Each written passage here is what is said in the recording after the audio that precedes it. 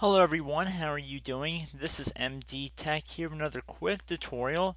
Today I'm going to be showing how to print to a PDF file format in Windows 10. So what's very nice about Windows 10 is that it will allow you to print to PDF natively, and there actually is a feature built into Windows that will allow you to do this. And you do not need to use any third-party software online or on your computer. It's all built into Windows. So while there's different ways to do it with various web browsers, I'm going to be showing how to print to PDF files within Windows 10. I might do independent videos regarding different web browsers, but this tutorial will apply more to actually just using the main computer. So let's say we have a Microsoft Word document here. So I'm just going to open up Word. This will be one of the first scenarios we are going to go through in this tutorial. And I will go through a few different applications just so you guys kind of get an idea for what I'm talking about here. So let's say I open up a blank document. And then I just type in test. Doesn't really matter what Word document it is. And then let's say we go up to the File tab at the top. And then we left click on the print. We can actually select Microsoft Print to PDF, which is the feature. If you had other printers in here, you could select them as well. So if we're going to select Microsoft Print to PDF, this will convert this Word document to a PDF file. So then if you left click on print,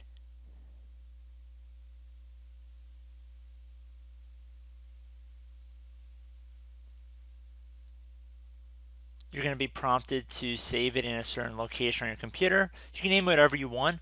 I'm just going to do Word to PDF. And you can see under Save as Type, this kind of goes into the next example I would go into, and that's so you can actually save as a type of file. So if you left click on this little drop down arrow, we can see there's a PDF option. With a lot of other files and file formats, you'll have this option as well.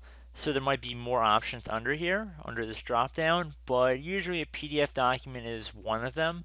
So I'm just going to left click on Save. So I accidentally saved in the Documents folder, so we're just going to open that up instead. So I'm just going to search up Documents.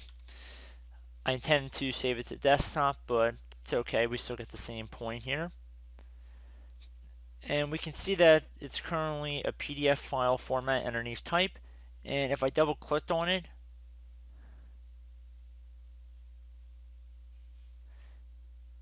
I actually do not have a PDF reader installed on this computer, but we are able to open it up through the Microsoft Edge web browser. So I'm going to just select that option just to give you guys a point of that it is a PDF file.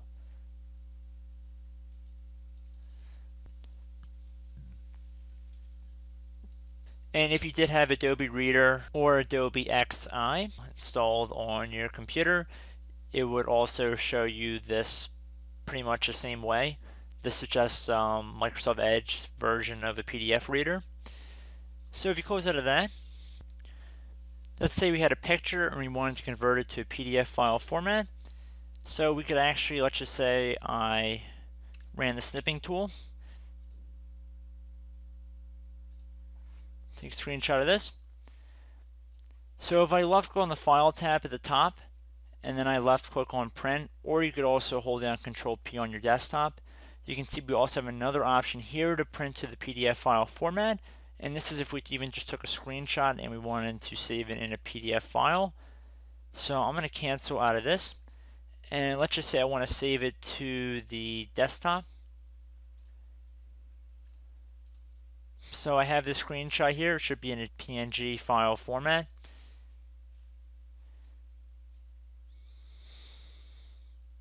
So if you just give it a minute to load, then I went up to the More Options button on the top and then left click on Print.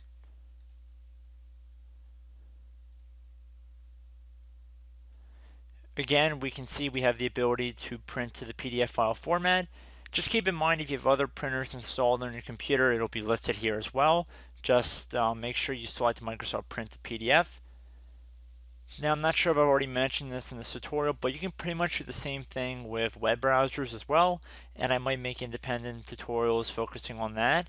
But just keep that in mind. There's a lot of different ways to print to a PDF file format. Very useful if you do not want to actually print a file out, or if you're trying to upload a file to a certain website and it doesn't let you upload Word documents or other file types. So kind of a nice little trick to know. So I hope this brief tutorial helped you guys out, and I will catch you in the next video. Goodbye.